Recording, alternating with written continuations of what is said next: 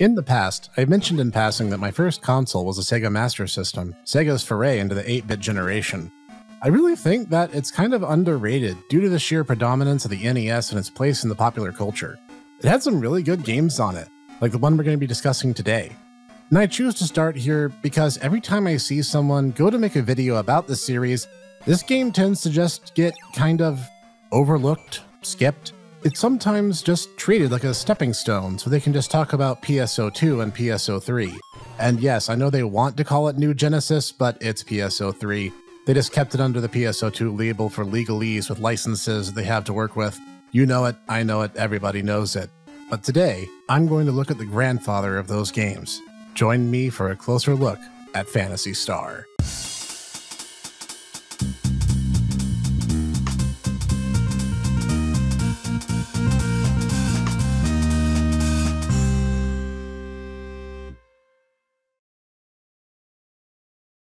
Greetings everyone, this is the hipster Snek, here to go back to the same year, and same week even, as the release of the original Final Fantasy. That's right, the original Phantasy Star came out just 2 days after the Japanese release of the very first Final Fantasy on the Famicom. Now, I'm not really here to compare them, that'd be apples to oranges at best anyway, but the rivalry was set right out of the gates. Headed by Reiko Kodama and Yuji Naka, two of the driving forces behind the team that would soon be making Sonic the Hedgehog a few short years later. And for the sake of today's video, I'll actually be using footage from the original Master System version, and not its many innumerable ports. So I hope you're nostalgic for that 4:3 aspect ratio. Speaking of technical limitations, the cartridge housed a battery backup, which was extremely rare for a Master System game, and was 4 megabits, which was positively huge for that era. Interestingly enough, this contributed to a high sales price when it was first released, but that's not the only interesting and distinct thing about this console RPG. For starters, the setting is in space, a hybrid sci-fi high fantasy setting more akin to Star Wars than D&D, unlike many of its contemporaries. The story takes place in the Algol star system, across its 3 planets, Palma, frequently called Parma throughout the game, which just made me have sudden cravings for Parmesan cheese, the desert planet, Motavia, and the ice planet, Dazorus. The story opens on Palma, when we learn the once benign ruler Lassic has become a crazed tyrannical despot, and in a slew of recent offenses kills a young rebel named Nero, who happens to be brother to the main character, Alice. Alice takes up arms against Lassic, and swears revenge for her fallen brother. And yes, this is one of those RPGs where the character identities and motivations are established out of the gate, rather than via player input. I know it boils down to taste preference ultimately, I just find it really interesting that that's how they decided to do it rather than letting you custom make your own party, which was more the norm at the time. Alice, after a series of events that required me to look up a walkthrough to eventually figure out, eventually goes to Motavia and rescues the cat-like creature, Meow, who offers her a medicine to cure local legend Odin from Medusa's Curse of Stone. And yes, Medusa's in the game, don't ask me why, I don't know. And after saving Odin, he joins your party as well as your beefy muscle type. After a while of me getting lost and referencing the guide again, I recruited Noah the Sage, who rounds out the party.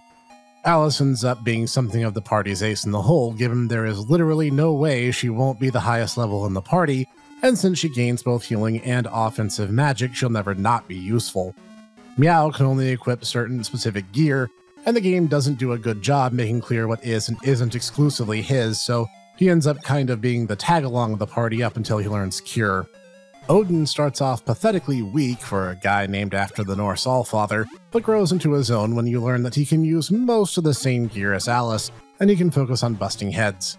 And Noah, Lutz in the Japanese, will gain a wide variety of spells, meaning if you can get out from the bottom of the dungeon you recruit him in, he'll grow into his own soon enough. Graphically, this game is outstanding, particularly considering that this was 1987. The Master System was an undervalued little gem when it came to graphical fidelity, and this colorful, smoothly animated game is proof of that much. I was legit surprised when a combination of interesting and clever animation tricks are used throughout in order to give this game a smooth, cohesive feel, like a fishman monster who can attack using its tongue, which has an animated sprite for the attack that overlays the static sprite so seamlessly that it caught me completely off guard when I first saw it move. And then there's these cinematic cutscene moments which remind me of the animatics in Ninja Gaiden whenever you recruit a party member. It's all just masterfully done. And the dungeons being done in vector-style 3D dungeon crawling experience was just excellently done, and a way to capitalize on system resources, or lack thereof to be more accurate. Fun fact, while in a dungeon there is no transition between moving to the dungeon and entering into a battle, as battles are already done in that Dragon Quest-esque first-person mode. And since turning counts as a movement within the dungeon, I was repeatedly startled when I went from safe to turning just one step and suddenly being engaged in combat. That seamless blend of exploration and action moments was one of the things that made the dungeon crawl so viscerally exciting, even if I required a guide and some graph paper at times.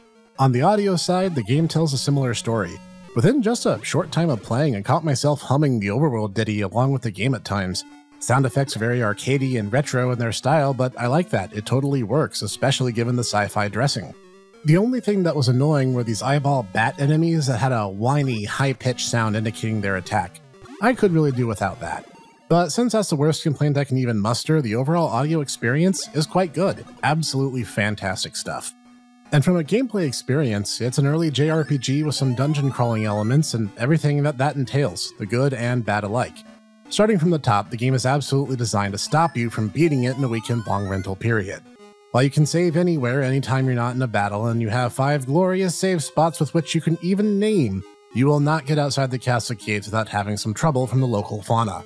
Even if you explore the first town, confusingly split into 2 halves by the spaceport, you find the free cache of cash given to you to buy the first shield in the game with, you will still get mauled by the local giant insect population unless you seriously take your time in progressing.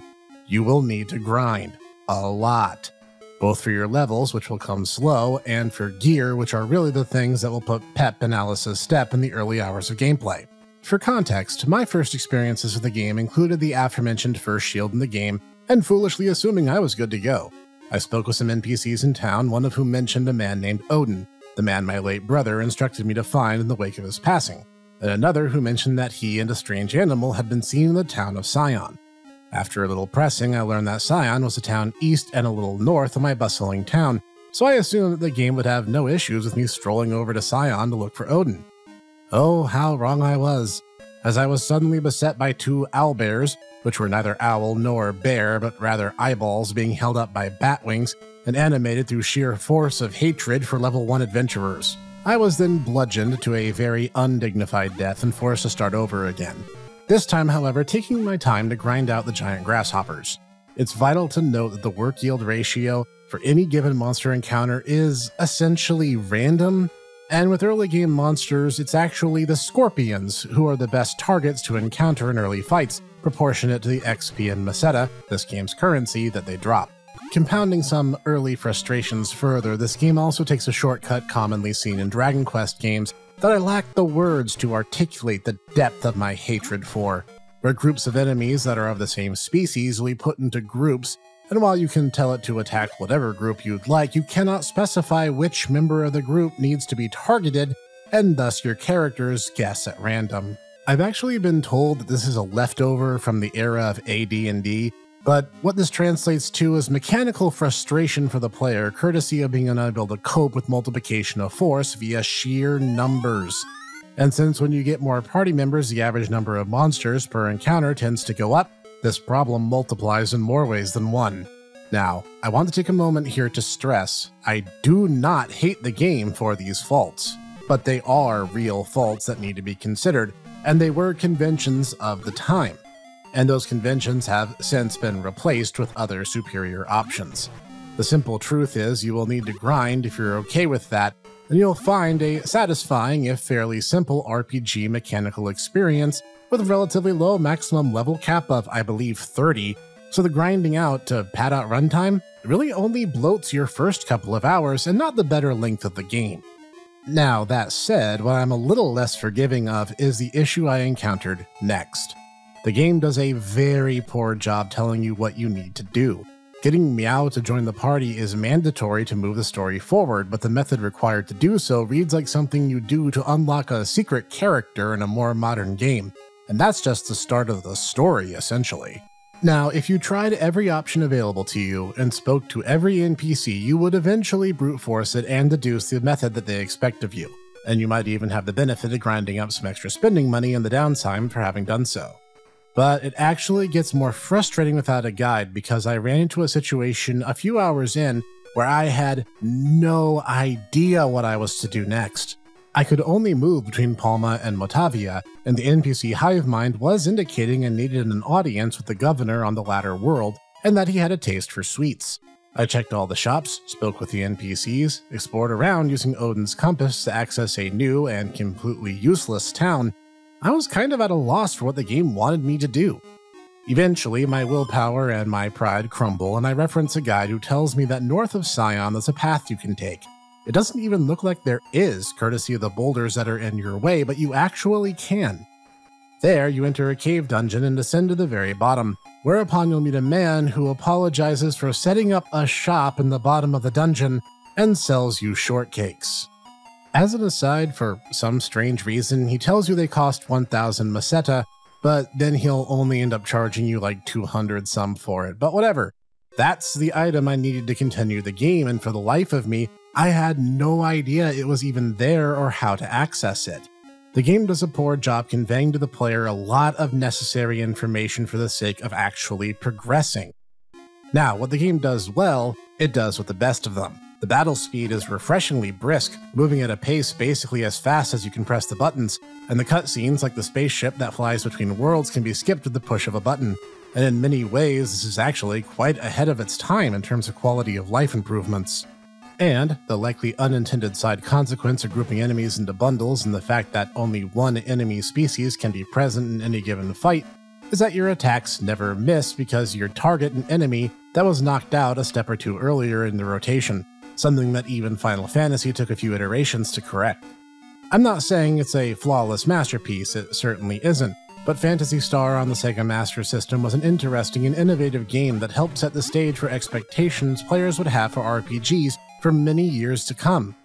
Despite owning the console, I didn't actually grow up with this title. I admit I was already spoiled by better designed games that came with the benefit of that hindsight and the stronger hardware behind them.